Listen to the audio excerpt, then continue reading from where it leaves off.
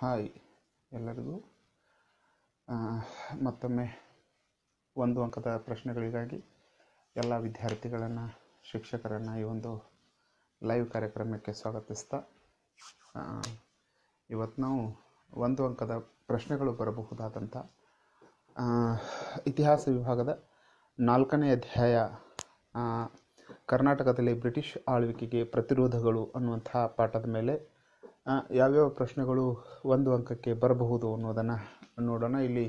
ಇಲ್ಲಿ ಕೂಡ ಅಷ್ಟೇ 3 ಅಂಕದ ಪ್ರಶ್ನೆ ಬರಬಹುದಾಗಿದೆ, ಜೊತೆಗೆ 2 ಅಂಕದ ಪ್ರಶ್ನೆಯೂ ಬರಬಹುದಾಗಿದೆ, 1 ಅಂಕದ ಪ್ರಶ್ನೆ ಬರಬಹುದಾಗಿದೆ. ಆದ್ದರಿಂದ ಈ ಒಂದು ಅಧ್ಯಾಯದಲ್ಲಿ ನಾವು 1 ಅಂಕದ ಪ್ರಶ್ನೆಗಳು ಯಾವ್ಯಾವ ಬರಬಹುದು ಅನ್ನೋದನ್ನು ಇವತ್ತಿನ ದಿವಸ ನೋಡೋಣ. ಮೊದಲನೇದಾಗಿ ಮೊದಲನೇ ಆಂಗ್ಲೋ ಮೈಸೂರು ಯುದ್ಧ ಯಾರ ನಡುವೆ ನಡೆಯಿತು ಅನ್ನುವಂಥದ್ದು. ಸೊ ಇಲ್ಲಿ ಹೈದರ್ ಅಲಿ ಮತ್ತು ಬ್ರಿಟಿಷರ ನಡುವೆ ಈ ಒಂದು ಯುದ್ಧ ನಡೆಯಿತು ಅನ್ನುವುದನ್ನು ನಾವು ಕಾಣ್ತೀವಿ. ಜೊತೆಗೆ ಎರಡನೆಯ ಆಂಗ್ಲೋ ಮೈಸೂರು ಯುದ್ಧವು ಯಾವ ಒಪ್ಪಂದದೊಂದಿಗೆ ಕೊನೆಗೊಂಡಿತು ಅನ್ನುವಂಥ ಪ್ರಶ್ನೆ. ಅಲ್ಲಿ ನಮಗೆ ಮದ್ರಾಸ್ ಒಪ್ಪಂದದೊಂದಿಗೆ ಈ ಒಂದು ಯುದ್ಧ ಕೊನೆಯಾಗುತ್ತೆ. ಹಾಗೆ ಮುಂದುವರೆದು ಕಿತ್ತೂರು ಚೆನ್ನಮ್ಮ ಯಾರನ್ನ ದತ್ತು ಮಗನನ್ನಾಗಿ ಸ್ವೀಕರಿಸಿದ್ದರು ಅನ್ನುವಂಥದ್ದು ಆ ಪ್ರಶ್ನೆಯು ಕೂಡ ಬರಬಹುದು. ಅಲ್ಲಿ ಶಿವಲಿಂಗಪ್ಪ ಅನ್ನುವಂತಹ ಒಬ್ಬ ವ್ಯಕ್ತಿಯನ್ನು ಅವರು ದತ್ತು ತೆಗೆದುಕೊಂಡಿರ್ತಾರೆ. ಅದರ ಜೊತೆಗೆ ಕಿತ್ತೂರು ಚೆನ್ನಮ್ಮ ಸಂಸ್ಥಾನದ ರಾಯಣ್ಣನ ಊರು ಯಾವುದು ಅನ್ನುವಂಥ ಪ್ರಶ್ನೆ ಬರಬಹುದು. ಸಂಗೊಳ್ಳಿ ಅವರ ಒಂದು ಊರು ಈಗಿನ ಬಾಗಲಕೋಟೆ ಜಿಲ್ಲೆಯ ಯಾವ ಸ್ಥಳದಲ್ಲಿ ಬೇಡರು ಬ್ರಿಟಿಷರ ವಿರುದ್ಧ ದಂಗೆ ಎದ್ದರು ಅನ್ನುವಂಥ ಪ್ರಶ್ನೆ. ಸೊ ಆ ಪ್ರಶ್ನೆಗೆ ಹಲಗಲಿಯ ಬೇಡರು ಬ್ರಿಟಿಷರ ವಿರುದ್ಧ ದಂಗೆ ಹೇಳ್ತಾರೆ. ಅದನ್ನು ಅಲ್ಲಿ ನಾವು ಉತ್ತರವಾಗಿ ಬರೀಬೇಕಾಗತ್ತೆ. ಅಮರಸೂಳೆ ಬಂಡಾಯವು ಮೂಲತಃ ಎಂತಹ ಬಂಡಾಯ ಆಗಿತ್ತು ಅನ್ನುವಂಥ ಪ್ರಶ್ನೆ ಬಂದಾಗ ಅದು ಮೂಲತಃ ರೈತ ದಂಗೆಯಾಗಿತ್ತು ಅನ್ನುವಂಥದ್ದನ್ನು ನಾವು ಗಮನಿಸ್ತೇವೆ. ಇದರ ಜೊತೆಗೆ ಭಾರತದ ಚರಿತ್ರೆಯಲ್ಲಿ 18ನೇ ಶತಮಾನವನ್ನು ಏನೆಂದು ಚಿತ್ರಿಸಲಾಗಿದೆ ಅನ್ನುವಂಥ ಪ್ರಶ್ನೆ ಬರಬಹುದು. ಸೊ ಇದನ್ನು ರಾಜಕೀಯ ಸಮಸ್ಯೆಗಳ ಶತಮಾನ, 18ನೇ ಶತಮಾನವನ್ನು ರಾಜಕೀಯ ಸಮಸ್ಯೆಗಳ ಶತಮಾನ ಅಂತ ಹೇಳಿ ಕರೀತಾರೆ. ಸೊ ಅದನ್ನು ಅಲ್ಲಿ ನಾವು ನೋಡಬಹುದಾಗಿದೆ. ಭಾರತದ ಚರಿತ್ರೆಯಲ್ಲಿ 18ನೇ ಶತಮಾನವನ್ನು ರಾಜಕೀಯ ಸಮಸ್ಯೆಗಳ ಶತಮಾನ ಎಂದು ಕರೆಯಲಾಗಿದೆ. ಏಕೆ ಅನ್ನುವಂತಹ ಪ್ರಶ್ನೆ ಬರಬಹುದಾಗಿದೆ. ಸೊ ಅಲ್ಲಿ ಮೊಘಲ್ ಚಕ್ರವರ್ತಿ ಔರಂಗಜೇಬನ ಮರಣ 1707ರಲ್ಲಿ ಆಗುತ್ತೆ. ಹಾಗಾಗಿ ಅದನ್ನು ರಾಜಕೀಯ ಸಮಸ್ಯೆಗಳ ಶತಮಾನ ಅಂಥೇಳಿ ಕರೆಯಲಾಗತ್ತೆ.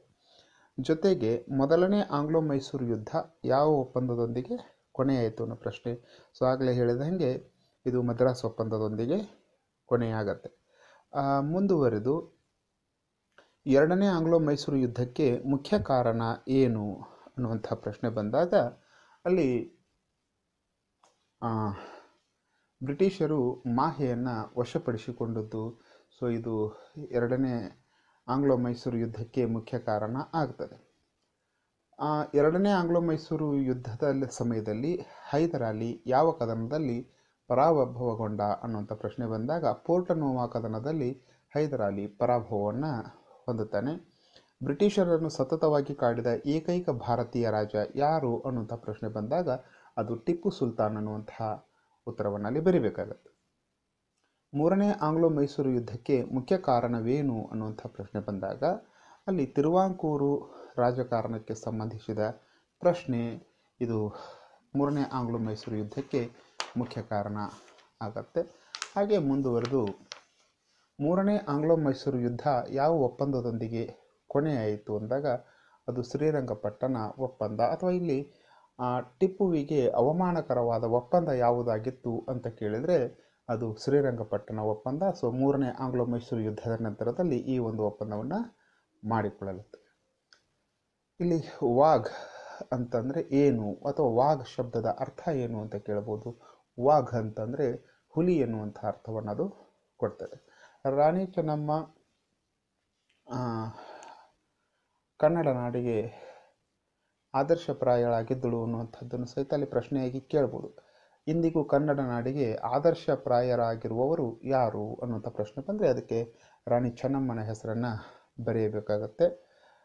ಸಂಗೊಳ್ಳಿ ರಾಯಣ್ಣನನ್ನು ಎಲ್ಲಿ ಗಲ್ಲಿಗೇರಿಸಲಾಯಿತು ಅನ್ನುವಂಥ ಪ್ರಶ್ನೆ ಬಂದಾಗ ಅದಕ್ಕೆ ಸಂಗೊಳ್ಳಿ ರಾಯಣ್ಣನನ್ನು ನಂದಗಡ ಅನ್ನುವಂತಹ ಸ್ಥಳದಲ್ಲಿ ಗಲ್ಲಿಗೇರಿಸಲಾಗುತ್ತದೆ. ಹಾಗೆಯೇ ಅಮರಸೂಳೆ ಬಂಡಾಯದ ಕೇಂದ್ರ ಸ್ಥಳಗಳನ್ನು ಹೆಸರಿಸಿರಿ ಅಂತ ಕೇಳ್ಬೋದು. ಸುಳ್ಳೆ, ಬೆಳ್ಳಾರೆ ಮತ್ತು ಪುತ್ತೂರು ಇವು ಅಮರಸೂಳೆ ಬಂಡಾಯದ ಕೇಂದ್ರ ಸ್ಥಾನಗಳು ಅಂತ ಹೇಳಿ ಕರೆಸಿಕೊಳ್ಳುತ್ತವೆ. ಹಾಗೆ ಇನ್ನೊಂದು ಪ್ರಶ್ನೆ, ಸುರಪುರದ ಬಂಡಾಯದ ನಾಯಕರು ಯಾರಾಗಿದ್ದರು ಅನ್ನೋಂಥ ಪ್ರಶ್ನೆ ಬರ್ಬೋದು. ಸೊ ಅದಕ್ಕೆ ವೆಂಕಟಪ್ಪ ನಾಯಕ ಸುರಪುರ ದಂಗೆಯ ನಾಯಕರಾಗಿದ್ದರು ಅನ್ನುವಂಥ ಉತ್ತರ. ಹಾಗೆ ಕೊಪ್ಪಳ ಬಂಡಾಯದ ನಾಯಕರು ಯಾರು ಅಂತಂದಾಗ ವೀರಪ್ಪ ಆ ಕೊಪ್ಪಳ ಬಂಡಾಯದ ನಾಯಕರಾಗಿದ್ದರು ಅನ್ನುವಂಥ ಉತ್ತರವನ್ನು ಬರಿಬೇಕಾಗತ್ತೆ.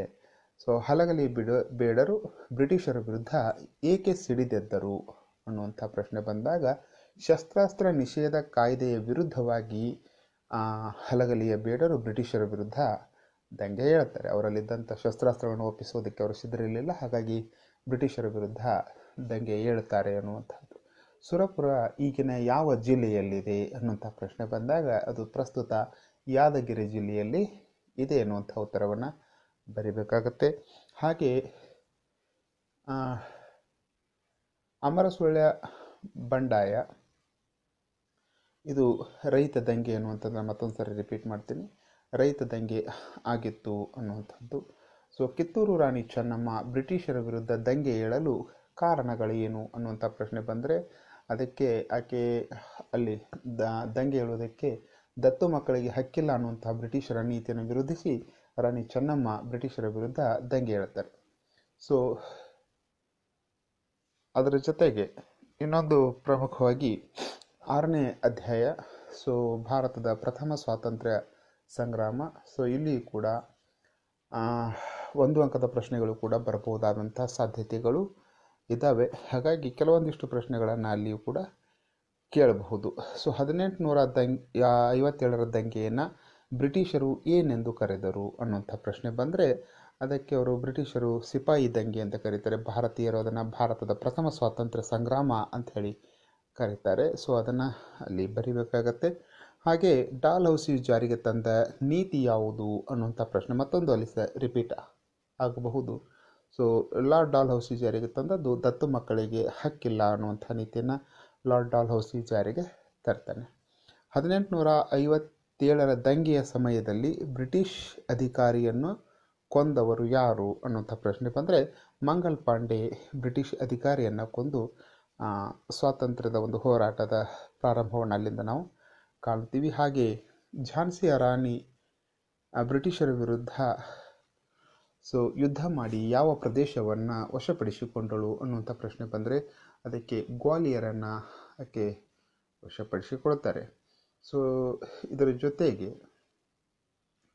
1857ರ ದಂಗೆಯನ್ನು ಭಾರತೀಯ ಇತಿಹಾಸಕಾರರು ಏನೆಂದು ಕರೆದಿದ್ದಾರೆ ಅನ್ನುವಂಥ ಪ್ರಶ್ನೆ ಬಂದಾಗ ಅದಕ್ಕೆ ಉತ್ತರವಾಗಿ ಭಾರತೀಯ ಇತಿಹಾಸಕಾರರು ಅಥವಾ ಭಾರತೀಯರು ಅದನ್ನು ಭಾರತದ ಪ್ರಥಮ ಸ್ವಾತಂತ್ರ್ಯ ಸಂಗ್ರಾಮ ಅಂಥೇಳಿ ಅದನ್ನು ಕರಿತೀವಿ. 1857ರ ದಂಗೆಯನ್ನು ಇಂಗ್ಲಿಷ್ ಇತಿಹಾಸಕಾರರು ಮಾತ್ರ ಸಿಪಾಯಿ ದಂಗೆ ಅನ್ನುವಂಥ ಹೆಸರಿನಿಂದ ಕರೀತಾರೆ. ಸೊ ಇವೆರಡೂ ಪ್ರಶ್ನೆಗಳನ್ನು ಪ್ರತ್ಯೇಕವಾಗಿ ಅಲ್ಲಿ ಕೇಳಲಾಗುತ್ತೆ. ಅದರ ಜೊತೆಗೆ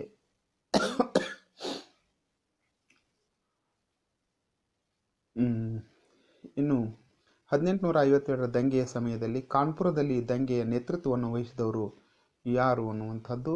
ಸೊ ನಾನಾ ಸಾಹೇಬ ಅಲ್ಲಿ ದಂಗೆಯ ನೇತೃತ್ವವನ್ನು ವಹಿಸಿಕೊಳ್ತಾನೆ ಕಾನ್ಪುರದಲ್ಲಿ. ಜೊತೆಗೆ 1857ರ ದಂಗೆಯ ಸಮಯದಲ್ಲಿ ಬ್ರಿಟಿಷರು ಜಾರಿಗೆ ತಂದ ಹೊಸ ಬಂದೂಕು ಅಥವಾ ನವೀನವಾದ ಬಂದೂಕು ಯಾವುದು ಅನ್ನುವಂಥದ್ದು ರಾಯಲ್ ಎನ್ಫೀಲ್ಡ್ ಅನ್ನುವಂಥ ಬಂದೂಕನ್ನು ಬ್ರಿಟಿಷರು ಅಲ್ಲಿ ತರ್ತಾರೆ. ಸೊ ಮಂಗಲ ಪಾಂಡೆಯನ್ನು ಏಕೆ ಗಲ್ಲಿಗೇರಿಸಲಾಯಿತು ಅನ್ನುವಂಥ ಪ್ರಶ್ನೆ ಬರಬಹುದು. ಸೊ ಆ ಪ್ರಶ್ನೆಗೆ ಮಂಗಲ ಪಾಂಡೆ ಬ್ರಿಟಿಷ್ ಅಧಿಕಾರಿಯನ್ನು ಕೊಂದದ್ದರಿಂದ ಆತನನ್ನು ಗಲ್ಲಿಗೇರಿಸಲಾಗುತ್ತೆ. ನಾನಾ ಸಾಹೇಬನ ಸಹಾಯಕನ ಹೆಸರೇನು ಅನ್ನುವಂಥ ಪ್ರಶ್ನೆ ಬಂದಾಗ ತ್ಯಾತ್ಯಾ ಟೋಪೆ ನಾನಾ ಸಾಹೇಬನ ಸಹಾಯಕನಾಗಿದ್ದ ಅನ್ನುವಂಥ ಉತ್ತರವನ್ನು ಬರಿಬೇಕಾಗುತ್ತೆ. ಸೊ ಇವಿಷ್ಟು 6ನೇ ಪಾಠದಲ್ಲಿ ಅಂದರೆ ಭಾರತದ ಪ್ರಥಮ ಸ್ವಾತಂತ್ರ್ಯ ಸಂಗ್ರಾಮ ಪಾಠದಲ್ಲಿ ಇವಿಷ್ಟು ಪ್ರಶ್ನೆಗಳಿಗೆ ಉತ್ತರಗಳನ್ನು ಕೇಳಬಹುದು. 1 ಅಂಕದ ಪ್ರಶ್ನೆಗಳು ಈ ಒಂದು ಅಧ್ಯಾಯದಲ್ಲಿ ಇವೆಲ್ಲವೂ ಸಹಿತ ಬರಬಹುದಾಗಿದೆ.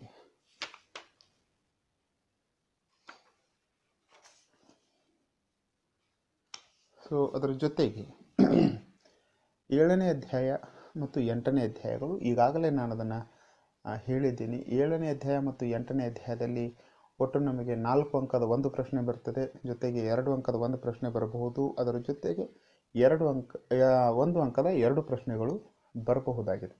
ಸೊ ಹೀಗೆ ಪ್ರಶ್ನೆಗಳ ಪ್ಯಾಟರ್ನನ್ನು ನೋಡಿದಾಗ ನಮಗೆ ಬಹುತೇಕ ಈ ಒಂದು 7 ಮತ್ತು 8ನೇ ಅಧ್ಯಾಯಗಳಲ್ಲಿ 3 ರೀತಿಯ ಪ್ರಶ್ನೆಗಳು ಬರಬಹುದಾಗಿದೆ.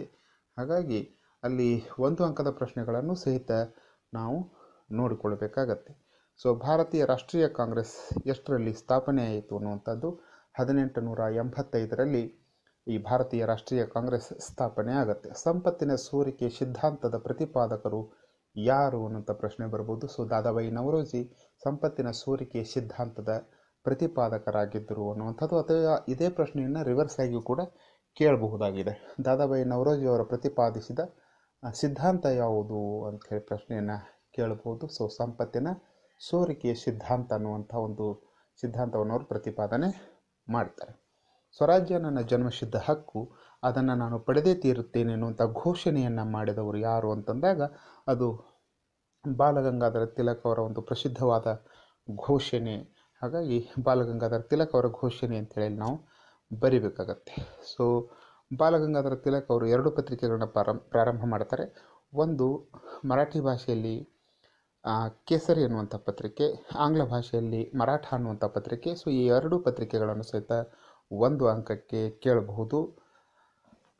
ಅಭಿನವ ಭಾರತ ಎಂಬ ರಹಸ್ಯ ಸಂಘಟನೆಯನ್ನು ಹೊಂದಿದ್ದವರು ಯಾರು ಅನ್ನುವಂಥ ಪ್ರಶ್ನೆ ಕೇಳ್ಬೋದು. ಸೊ ಕ್ರಾಂತಿಕಾರಿಗಳು ಈ ಒಂದು ಅಭಿನವ ಭಾರತ ಅನ್ನುವಂತಹ ಕ್ರಾಂತಿಕಾರಿ ಸಂಘಟನೆಯನ್ನು ಹೊಂದಿದ್ರು ಅನ್ನುವಂಥದ್ದು.